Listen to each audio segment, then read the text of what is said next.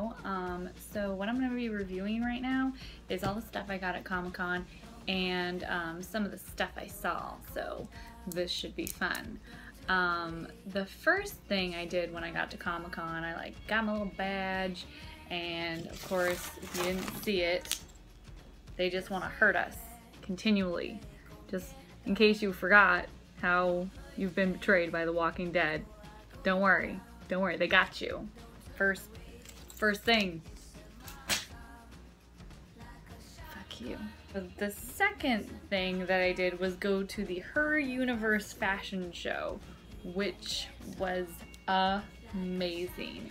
I was not expecting it to be this amazing because last year I had convinced myself that it wasn't going to be as amazing because I didn't get to fucking go. Because we got lost and turned around. There's a difference in between the Hyatt and the Marriott. Mainly that they're different fucking places. But anyhow. So I convinced myself that it's like, oh, it'll be okay. It'll be alright. Even though I did see the Sailor Moon gown 1,000,002 times on Tumblr. And I was like, whatever, that was probably like only a good dress. Whatever. No, it was fucking amazing. It was absolutely every single costume that was up there, every single work of art that was like running down the runway was fucking amazing.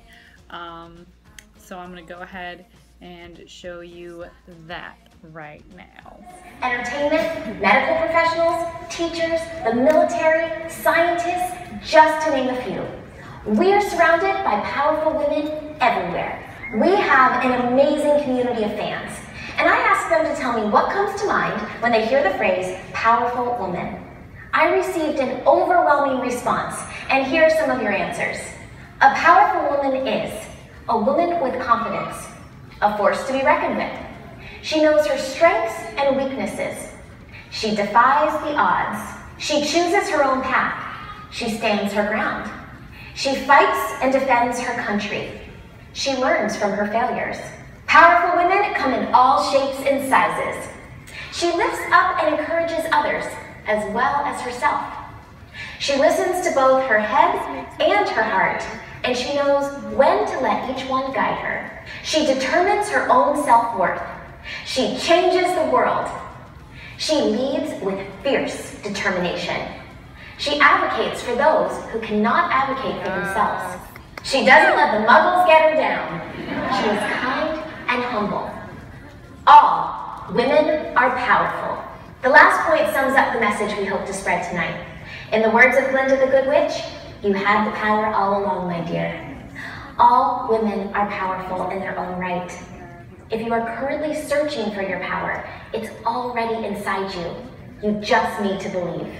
Thank you for joining us tonight as we celebrate the power of fashion, fandom, and the hero inside of us all. DJ Amanda Jones, let's get this fashion show started. So that was Ashley Eckerson, who is the hostess of Her Universe, or the owner of it, rather.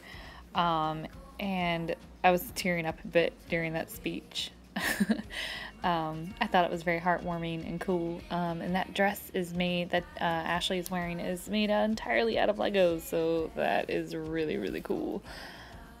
And I slowed this next portion down because everyone had to see the exact amount of slayage that was on the runway. This is the Diana dress that turns into Wonder Woman.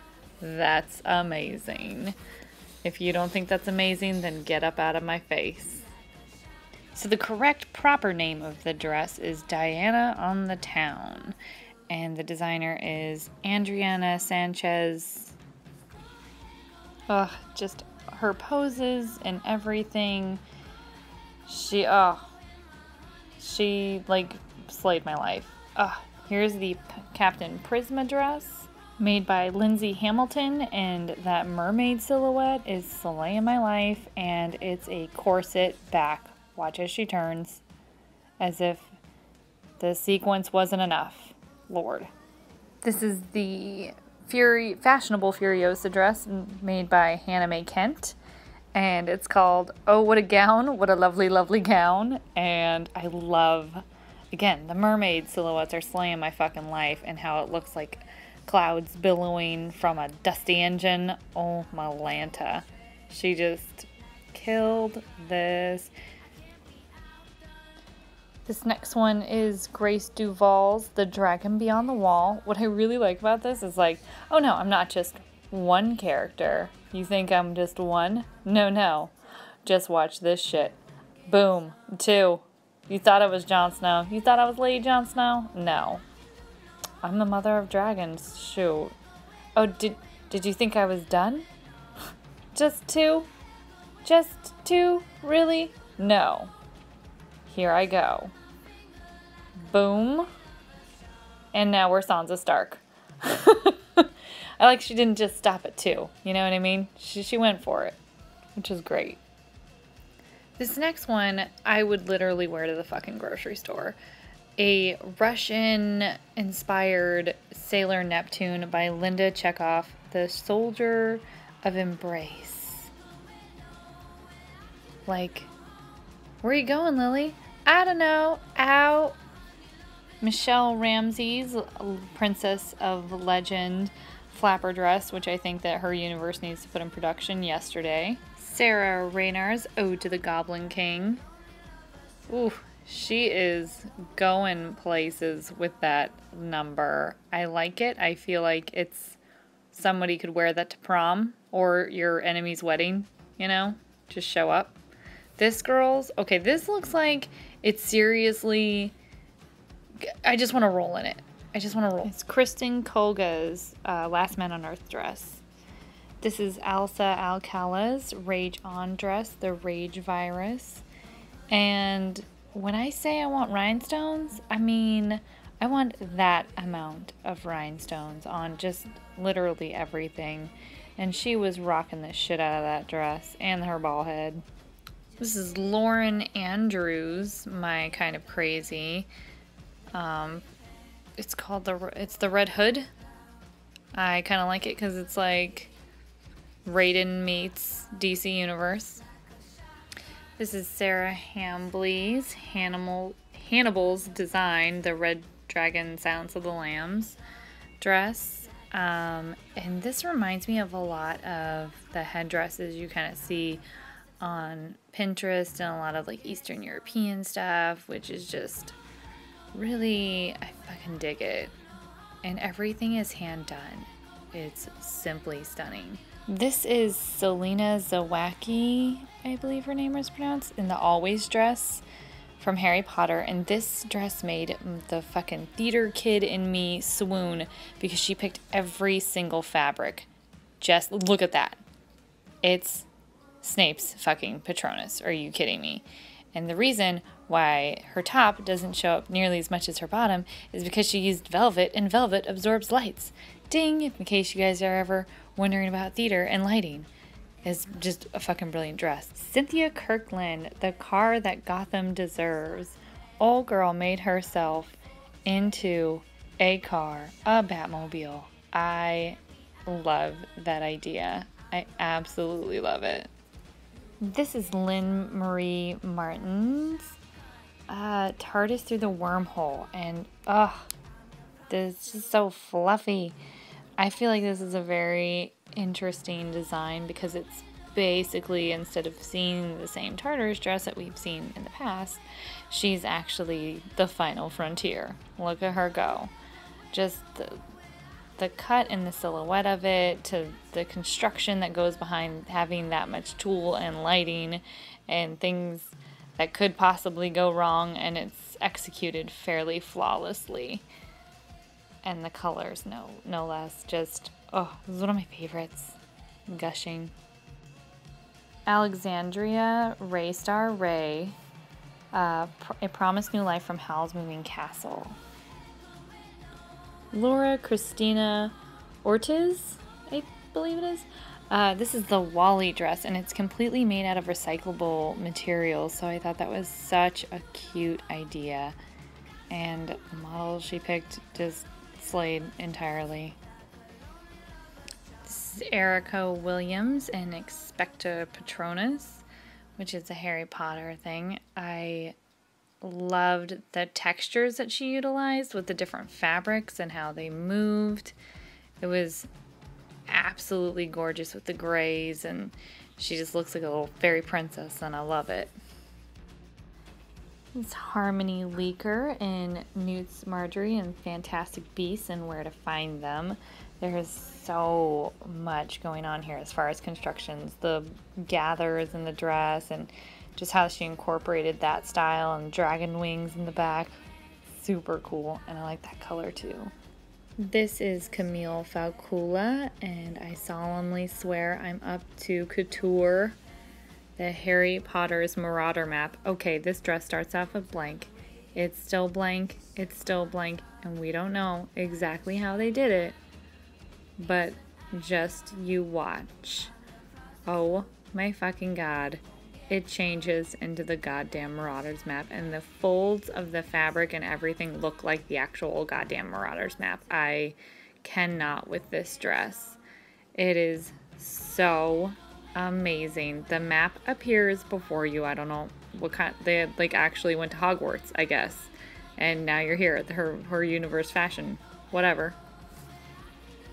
This is Tanya Apuya's design. The Story That Lived. It is the Harry Potter book, and what she does with the layering of the fabrics and the folds and the corsets, it's just amazing. Just watch.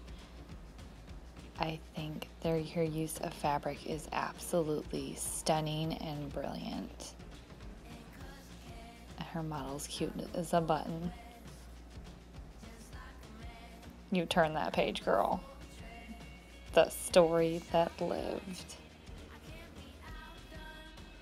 This design is by Jess, and it's Falcor from the Neverending Story, done in a beautiful, like, Rococo design, and that purse, matching accessories. Oh, look at that train. Just all of the uses of the textured fabrics and the asymmetrical shoulders and sleeves and stuff. Just, oh, everything's perfect. Nothing hurts. And there were a few designers in there that I didn't get for whatever reason. I think I was messing with my camera or something. But the guy right behind Princess Diana is Michael Yale with the Crimson Spellcaster. Carlita La Violetta with Ruby. And there's Martha Cauldron with the Pokemon wedding dress. Rose Ivy with the First Order of Fashion. Judith Armas Aureliana, the Force is strong in her. Erica Angulia, the Huntress, Supernatural, Dean Winchester.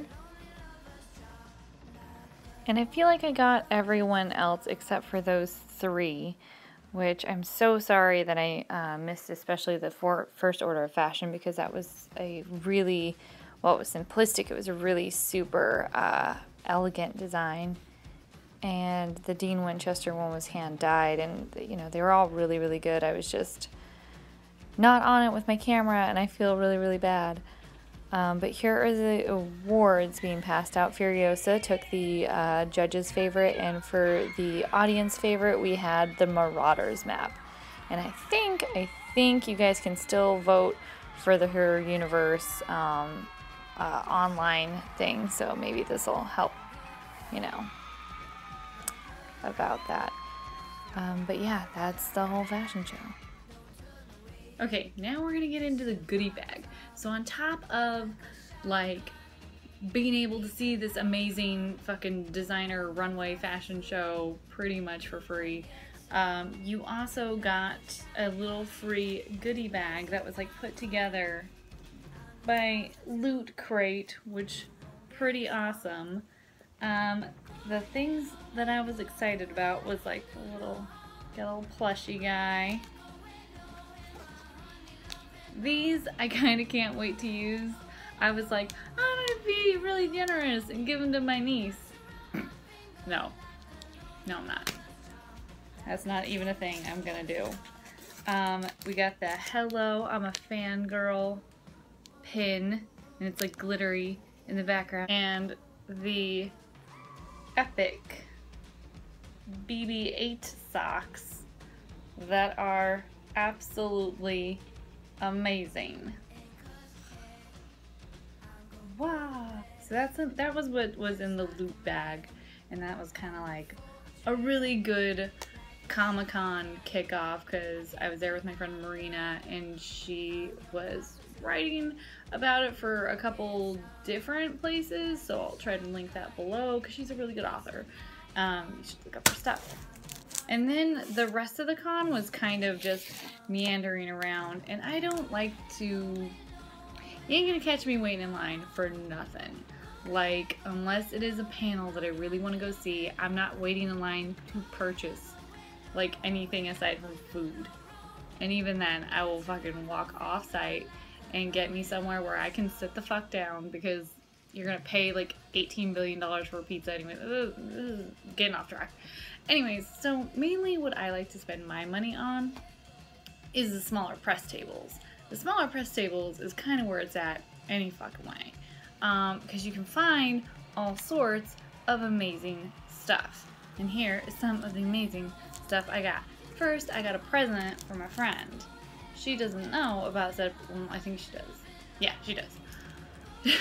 So this is the present that I got from super creepy, like, missing face Victorian lady. And it has like a little wax seal. I don't know if you can see that. Like a... Ooh. And the artist is Karen Seo, but it's like, I think it's a Chinese last name, so it's like the H is silent, I think. I don't know. I'm terribly white. I got a gift, which was amazing, because I don't really, you know, my boyfriend got me Women in Science, which is something, like the animation, not animation, the artwork in it is so cute. Who is this? Rain Chase. Yeah. So that's like I would recommend this for, like, if you have like a girl in your life that likes science, or any like girl coming up. This book right here, and it's by 50 Fearless Pioneers Who Changed the World, written and illustrated by Rechel. I'm not even going to pronounce her last name and butcher it. I will just put it in the link below.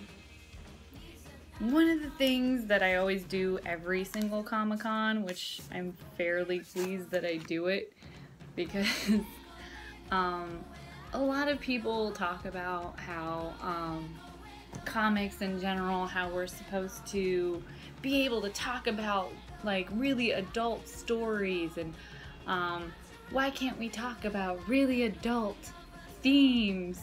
And usually my argument is like, well, we can talk about adult themes, we can completely do that, that's something that we can entirely do, but if you could not throw women in garbage cans and refrigerators, that would be fucking phenomenal.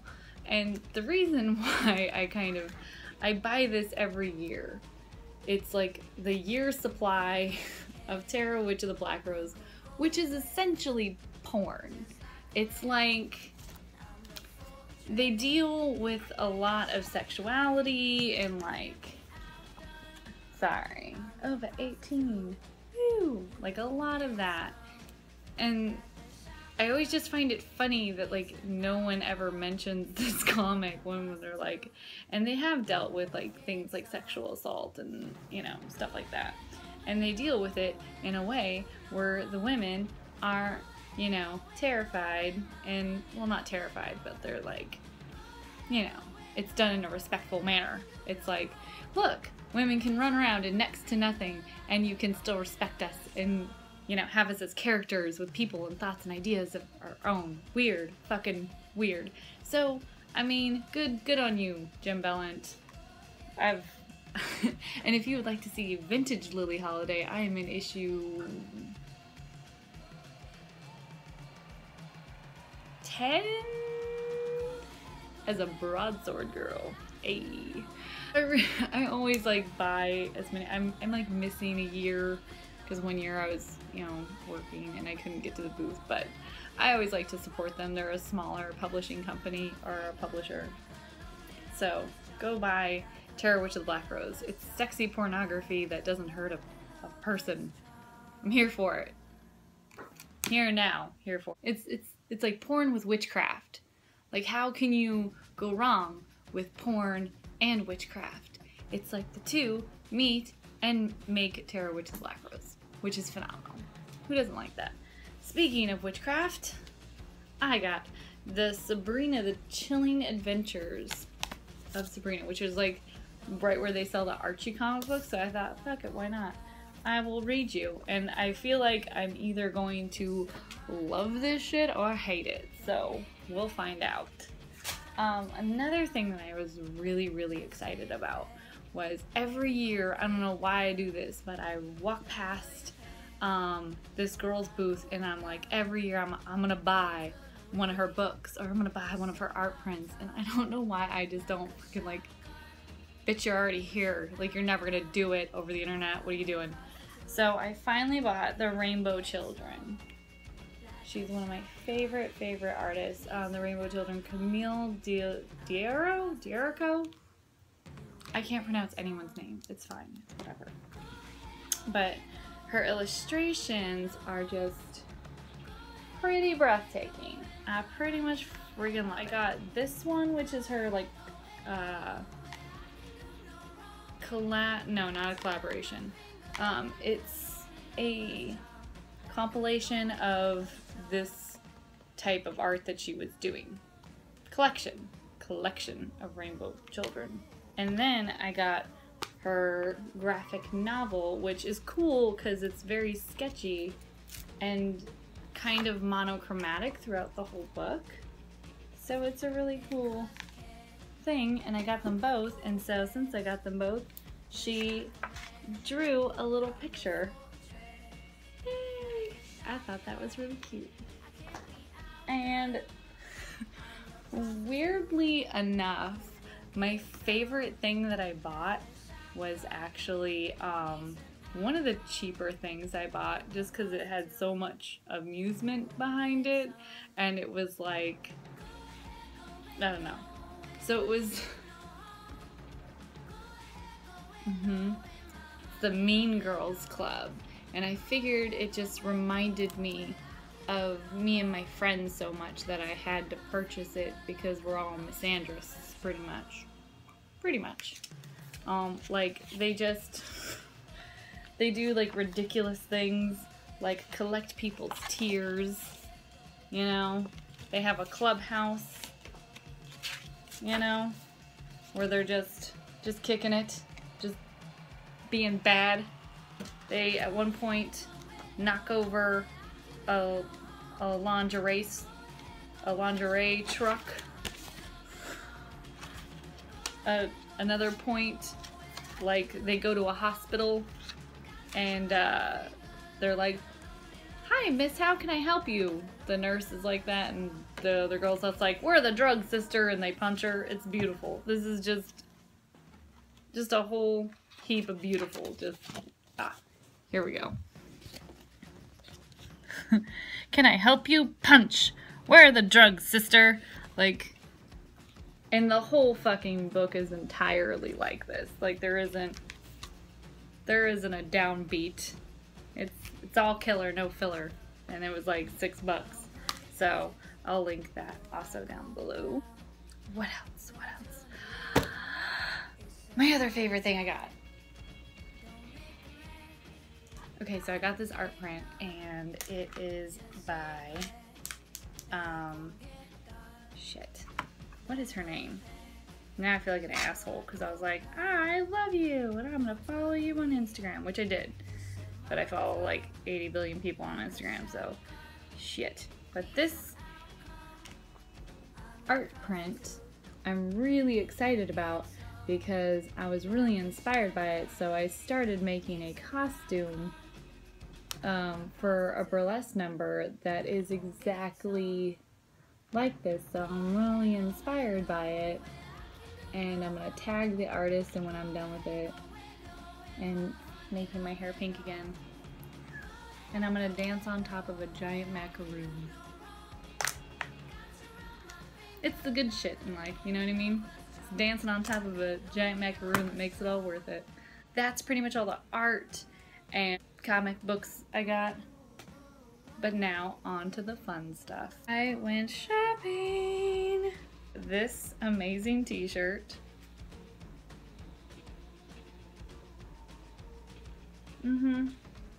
Yeah. I got this other, I think it's a tank top. Yeah, I got a tank top. It's a unicorn fighting a freaking raptor. I dare you to find anything more epic than a unicorn and a raptor doing battle. Why are they fighting? Who knows? I don't know. But unicorn fighting a raptor t-shirt. It's gonna be at the gym with my unicorn fighting a raptor t-shirt. Let's see. Oh! My earrings. My lovely, lovely earrings I got from the Five and Diamond booth, which has an Instagram that I will link them, and they have like, I think they have an online shop, but I think they're in LA. My friend Alexia was working for them, so I got these little earrings, and all their stuff is like really cool. If you fucking go to Burning Man, you're gonna need that shit. They're like all pouches and goggles and things like that, but these earrings are a little bit more my speed because I'm an indoor cat. So I hope you guys enjoyed this. Hopefully I can edit this down to where I'm not like, If you guys have any questions or if I am unable to find something, let me know. Otherwise, thank you for enjoying my San Diego Comic-Con haul. Yeah.